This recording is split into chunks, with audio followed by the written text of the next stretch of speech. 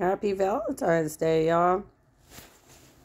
I already shared some, it's sunny in Philadelphia, clips on my wall on Facebook for those of us who don't have Valentine's today. But I still am getting notifications from various political groups that I'm involved in about updates with various races. And this is an update on the U.S. Senate seat that presumably Feinstein will not be running for. But we really don't know, because she would be 91 and she's displaying signs of dementia. So we don't know where she's going to land and whether or not the people around her are good enough to actually advise her properly, or if they're going to take advantage of her for whatever jobs they might get out of it. Which is why Nancy Pelosi issued such a very strange endorsement of Adam Schiff, that it would be in the event that Feinstein doesn't run. Well, I think most of us think it would be absolutely ridiculous for Feinstein to run again, because she's clearly aging to the point where she is no longer a useful representative of California. All right, so here we go. This is in Vanity Fair. It will be bruising. Jockeying for Dianne Feinstein's California Senate seat has already begun. With heavy hitters like Adam Schiff, Katie Porter, and Barbara Lee. It's interesting they put them in that order. Okay. Waiting in the wings, party insiders say the showdown is destined to be one for the ages. Democrat-on-Democrat contests are ugly and expensive, one strategist tells Vanity Fair. And this isn't just any Senate seat. This is California. By Abigail Tracy, February 13th. Oh, so this came out yesterday. Yeah, it does. And I'm, I live in one of the most hotly contested congressional areas in the country. We flipped 3 districts that are all that I either lived in or was less than 5 minutes away or 10 minutes away. So we have one of the, by the way, I just had a discussion last night with a friend about the results of the Assembly District delegates. And the voter turnout was incredibly low. Had I known it was going to be that low, I would have put my name in the hat. I didn't want the stress of running for Assembly District delegate, but it was the turnout for Assembly District delegate election voters was fucking shameful. And I would blame that entirely on party leadership. I'm sorry, Rusty, but that ballot was fucking insane. It was an insane process this year. It was ridiculously complicated, and the voter turnout shows that that was completely unsuccessful to get party representation. There are people who won delegate seats who had less than 20 votes. It's fucking insane that it went down like that. All right. The 89-year-old Dianne Feinstein still hasn't abandoned the possibility of a re-election bid. But as far as California is concerned, the race is on. It is happening. Los Angeles-based progressive strategist Anna Barr told Vanity Fair. I don't know who that is. I don't know what makes her a progressive. I've never heard of her before. All right, 2 House Democrats, Orange County's Katie Porter and San Gabriel Valley's Adam Schiff. I thought he was in Hollywood. Maybe I'm mistaking who my co-team lead said had an office in Hollywood. Maybe I'm confusing this. I thought San Gabriel Valley, okay. Have already officially entered the race. Others are waiting in the wings. Barr predicts a messy, elbows-out race given the state's top two primary system in which Californians can cast votes for anyone regardless of party registration and the state's expensive media market. So just to explain that, we have jungle primaries in California, meaning it's top two advance, period. You can vote for anybody regardless of party and the top two advance. Let me scroll back up to this picture. The people who in this picture have actually announced are Katie and Adam. But they also included Barbara Lee, who we anticipate she will announce this month. They included Feinstein, who we're assuming party leadership is going to convince her not to run because she's too old to do it and her mental health is declining. They've included Nancy Pelosi. She's not going to run for it. Why would they put her in? Because she and they prominently featured Adam Schiff at. Okay, so there's no bias here in this article, right? But they also threw in Ro Khanna, which that would be fucking stupid. All right. The price tag of running for any viable candidate will likely be in the range of 40 to 50 million, according to several California-based strategists Vanity Fair spoke to. Consider your sentence structure, y'all. Democrat on Democrat contests are ugly and expensive. And this isn't just any Senate seat. This is California. California-based political strategist Max Zybo said it will be bruising. I also don't know who that person is either. I don't know who these strategists are. Apparently they're not doing enough outreach to grassroots. The early jockeying post dates a string of reports last year questioning Feinstein's fitness to serve in the Senate. Colleagues of Feinstein's have raised issues about the senator's health, specifically her memory and mental acuity, noting a deterioration relative to earlier in her career. Keep in mind, they propped up Reagan all the way through Alzheimer's, towards just to keep him in 2 terms. They announced, I want to say it was within 1 year of him leaving office, that they announced that he had Alzheimer's. They propped that guy up. When he said, I don't recall, I totally believe him. I don't think he did recall, y'all. Among Democrats, a Feinstein retirement has increasingly become a question not of if, but when. Well, that question's been going on for years. We were shocked that she ran the last time around. Former House Speaker Nancy Pelosi's bizarre statement last week that in the event of Feinstein not seeking re-election, she would back Schiff was a testament to that. Yeah, like obviously Nancy is still scared of Feinstein and her allies for some reason. You would think that the Speaker of the House wouldn't be that fearful, but there you have it. Still, Feinstein is taking her time. A spokesperson for the California senator said she would make a decision within the coming months. Keep in mind, the California Democratic Party will be having their endorsement conference somewhere around like October or November. That's when they decide. But the pre-endorsement conferences happen a little earlier than that.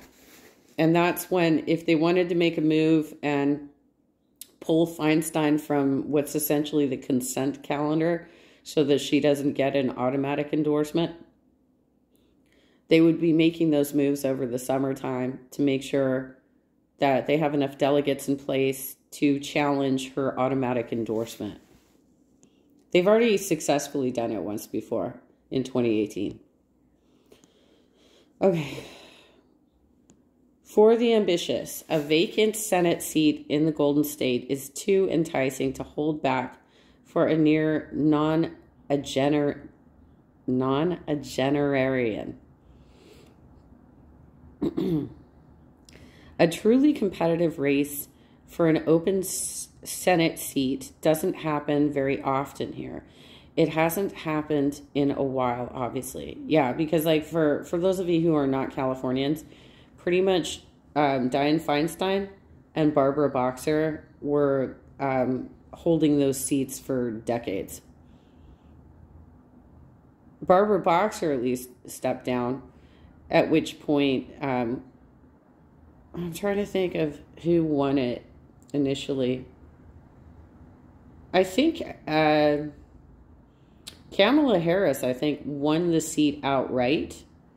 And then when she became VP, Alex Padilla was appointed. Okay. California-based Democratic strategist. You notice the different titlings on this. Democratic strategist, not progressive strategist like the other two were mentioned, right?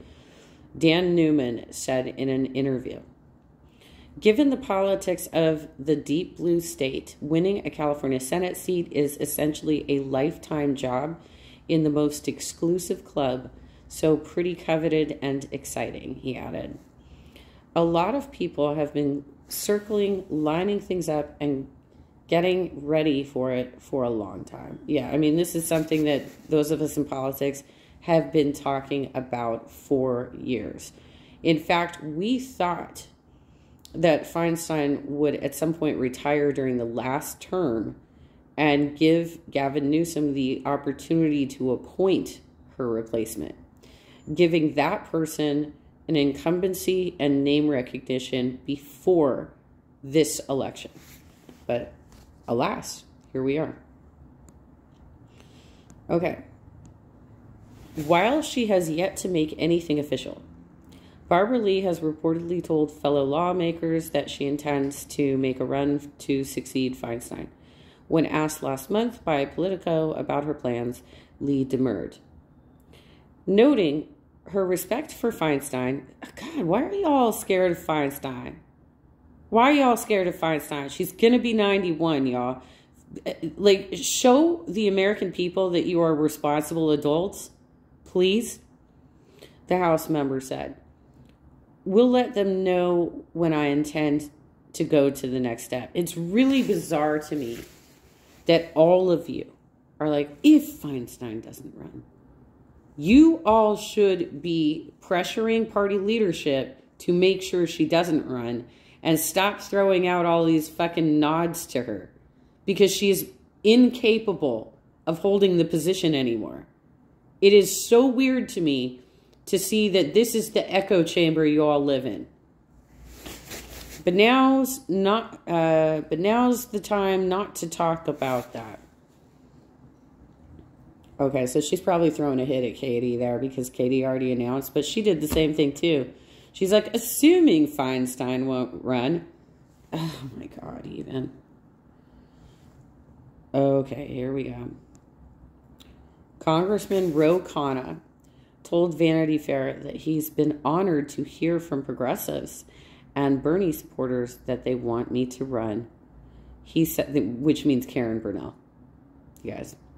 He said that he will make a decision by the second week of April and added, I am also deeply grateful for Speaker Pelosi. See, you guys all think he's a fucking progressive. You all think he's a fucking progressive. I love this. This is so funny. I am also deeply grateful for Speaker Pelosi's guidance over the years and, of course, respect her decision to weigh in on the race. You guys think this guy's a progressive? He's more establishment than Katie Porter is, you guys. Can't even with you guys. It's hilarious that that's how he responded. Okay, Feinstein's wannabe successors are going out of their way to show deference to the senior senator. Yeah, they are. They sure are. Oh my God. The senator can take all the time she needs. She has earned that. A Schiff spokesman said of Feinstein. Schiff, this person added, wouldn't be running if we didn't feel like we had her blessing to do it. Porter struck a similar tone. Dianne Feinstein is such a trailblazer for women in politics, she told Vanity Fair. Part of being a trailblazer is creating a path for others to follow. And it is really in that spirit that I have entered into this race. See, I think Katie's messaging has been much more on point in regards to this race. Like she's newer to the scene than any of these other people. But she's already established that she's very effective. And she's also like, hey, so Feinstein, you probably shouldn't run. And thank you so much for blazing this path for me. So good, you guys. All right. Within political circles in California, though, there has been speculation about the possibility that Feinstein would run for re-election and then resign before we already went through this bullshit. She was supposed to do that in the last term. Oh my God, even. And then resign before the end of her 6-year term, leaving the governor to appoint her replacement. Governor Gavin Newsom subsequently indicated that he would name a black woman to the seat, with Lee viewed as the top pick in such a scenario, a notable different tack than Pelosi took. This is true. This is what they had speculated was going to happen during this last 6 years. And then Feinstein just instead made a fool of herself in Senate, you know, incapable of holding conversations with her colleagues, unable to remember details and names and facts, and having embarrassing moments. Like, we're already there. And here you guys are doing the same goddamn dance. He had the opportunity to make that appointment, but y'all just let her just continue on. It's ridiculous that you haven't stepped in at this point. I can't even. Oh my God. Given the stakes of an open Senate seat, the political power centers in California are girding for the battle. Progressive activists in the Golden State don't want to forfeit a Senate seat to a candidate who falls short on their approved bona fides. California could provide a much-needed new senator, but that will hinge on whether the base of the party prevails against California's mainline Democratic establishment, which would be well represented by Adam Schiff.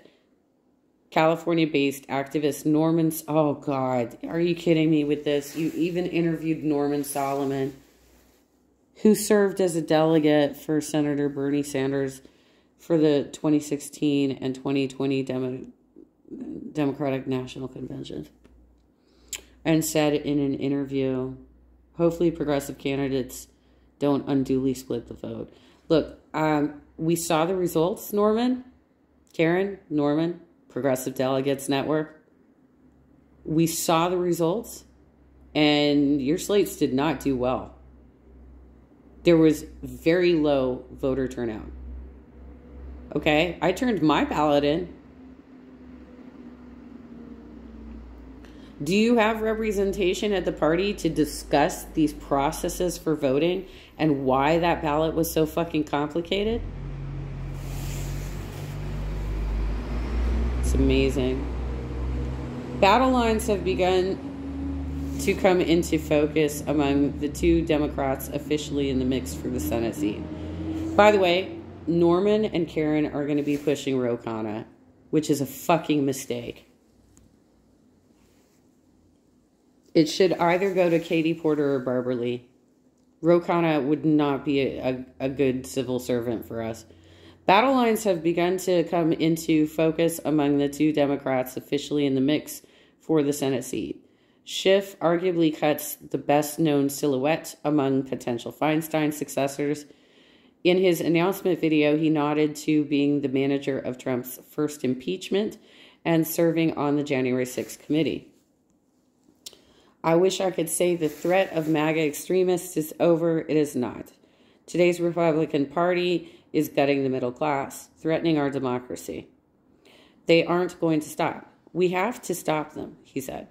Pelosi's quasi-endorsement certainly served as a shot in the arm for Schiff, too. Schiff's camp also released a list of dozens of other Democrats who have indicated their support for the 62-year-old lawmaker. 62 isn't all that old. Schiff was not available for an interview. His spokesperson said Pelosi's statement stood on its own. The problem is, though, that the Republicans have already created so much conspiracy theory around Schiff, around Pelosi, around Schumer, that and they are more established older members. Look, there is something to be said for having institutional knowledge through experience, but there's also something to be said for the fact that they already have a voting record that shows that they are more centrist and they appease Republicans more than they should. And so the scenario for that insurrection was set up partially because of their acquiescence to the Republican Party, and the fact that they won't stand up to them is going to be a challenge for us. Like, when the Republicans have control of the House and control of the Senate, they ram through their legislation. We have had the opportunities to push forward real change, and y'all just fucking waffle and pander to the Republicans. Okay. Porter, meanwhile, is setting herself up as a political outsider. She's not from the establishment. She spent her career for this movement where authenticity is key, a Porter strategist said in an interview. And by the way, as a local, I can tell you that's absolutely true. Like, we even have a hard time here with our local party leaders not really cooperating with her. Okay? She is a political outsider for real. And she's able to win red districts. But we have political leadership here in Orange County that allowed a hit campaign to go up against her unchecked from another endorsed candidate. And I find that completely unacceptable. But yeah, it does establish that she absolutely is a political outsider, despite the fact that she's already in her third term as a congressperson. In a sense, the fact that Pelosi and a large swath of the Democratic caucus have lined up behind Schiff fits with Porter's pitch that she's unbeholden to the party establishment. I can vouch for this, you guys. Like, I've been observing these party operations for years now. And that is absolutely true. Now, she does do everything she can to, like, get her own delegates into the party. But for the most part, party leadership they're not helping her out that much. I've been watching this for years, you guys. I think I have a strong track record in my short time in Congress of standing up to special interests, of being willing to call out corrupt politicians, to call out corporations that are cheating Americans, corrupt government officials, Porter told Vanity Fair. Now in her second term, no, it's her third term. She won 2018. She won 2020. And she just won 2022. She's in her third term. Porter has carved out a somewhat niche reputation within the party. A single mother, armed with a whiteboard, ready to embarrass corporate executives in hearings, who can win in a purple district.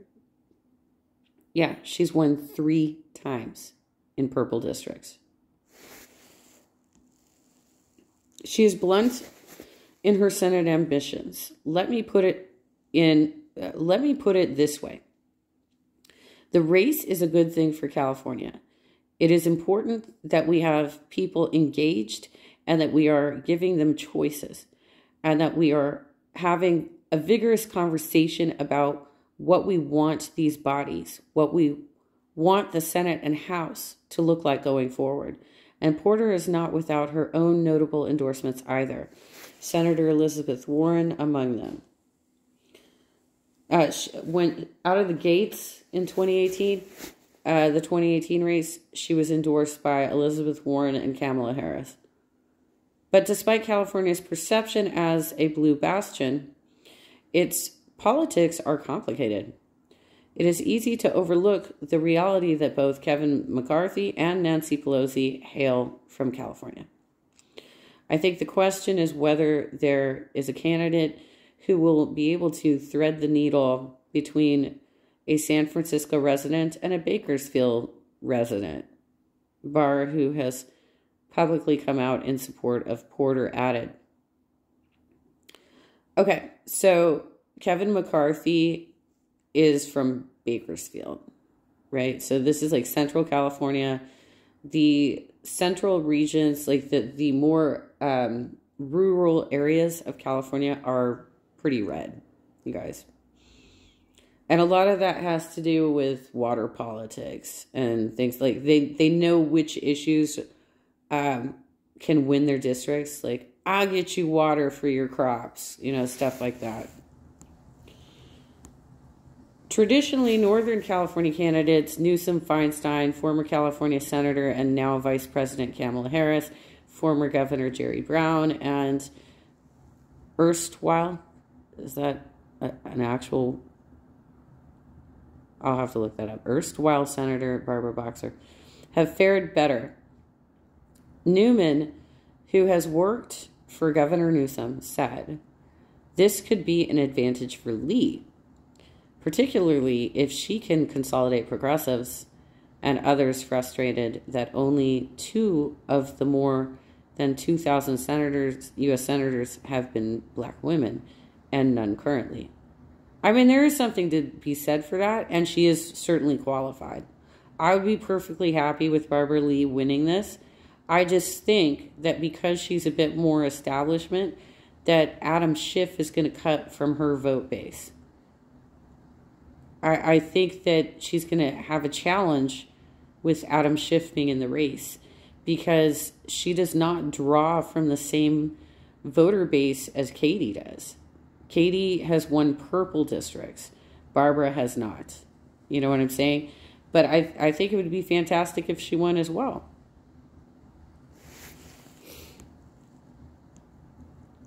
And of course, there is always the possibility that a deep-pocketed Republican or Democrat light, a la Rick Caruso, no.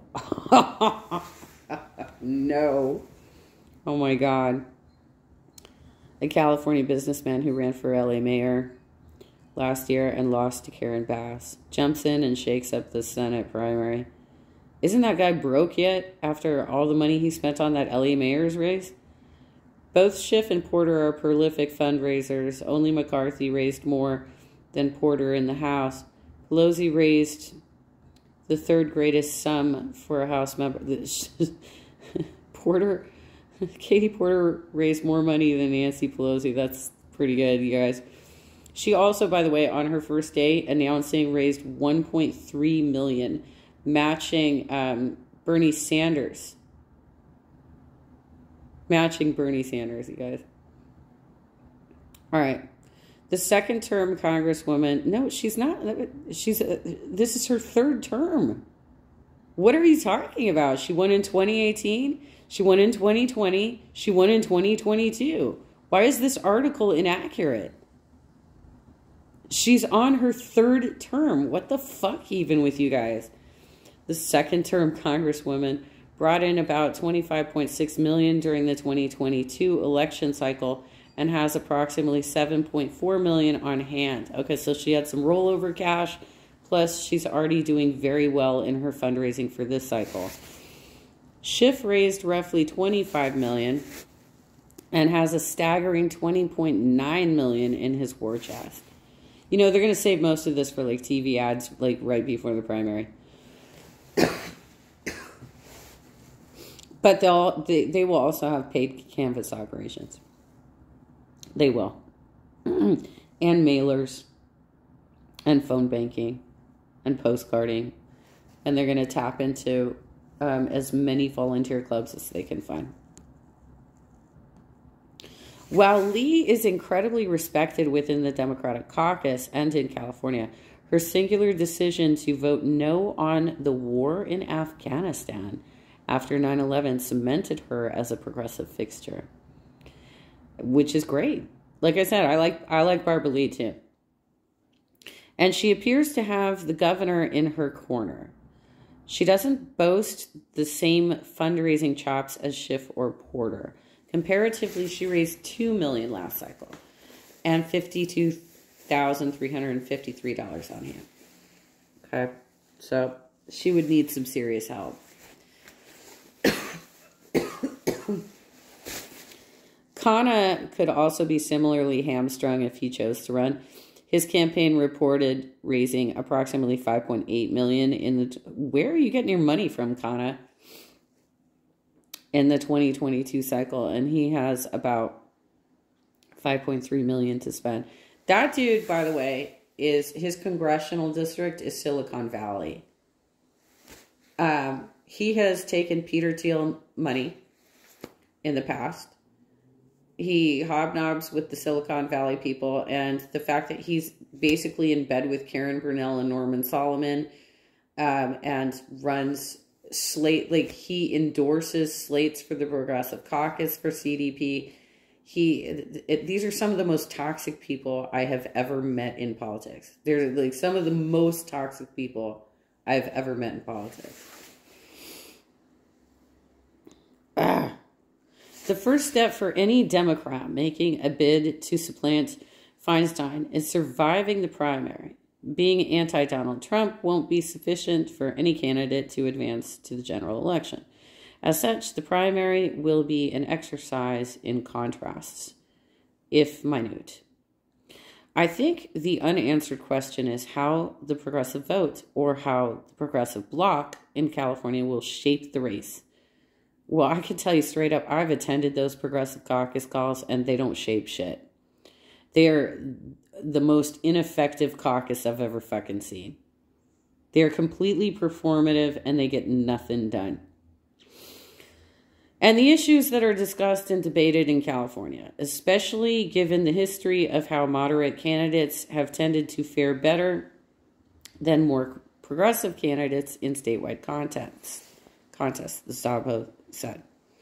It remains to be seen how far left the candidates will go, and that will therefore see in our next senator. Well, okay, so I think that's the end of the article. I can tell you this. In the last presidential election, and in our former congressional elections, everybody keeps telling us that they are they are in support of Medicare for all. And the candidates who say they are not get booed off stage. That's generally how it goes. So the idea that you can't be progressive on that issue is some bullshit.